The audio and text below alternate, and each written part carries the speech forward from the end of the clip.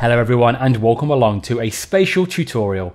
My name is James Allen and my career in DJing began when I got the opportunity to present my very own 1980s radio show, The 80s Rewind, on internet radio station Codebase Radio.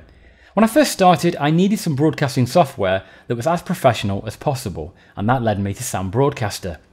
Other than the fact that I now work with Spatial, I chose this software because it's stable and it allows me to integrate a player and my listeners' requests directly onto my website. So let's take a look at how you can get started with Sam Broadcaster. Before you download Sam Broadcaster, make sure your computer meets the minimum system requirements you'll see on the Spatial website right here.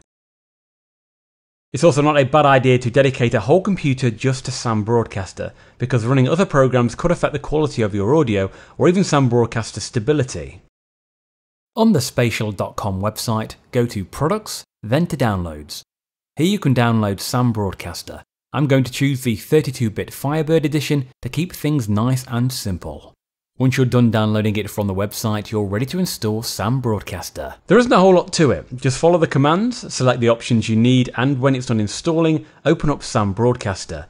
The way this happens might be different based on what kind of browser you're using or your operating system, so what we've shown you here is just an example of what it can look like. The fun's about to begin, so I suggest watching our video on adding audio. I'm James Allen and I'll see you all in the next Spatial tutorial.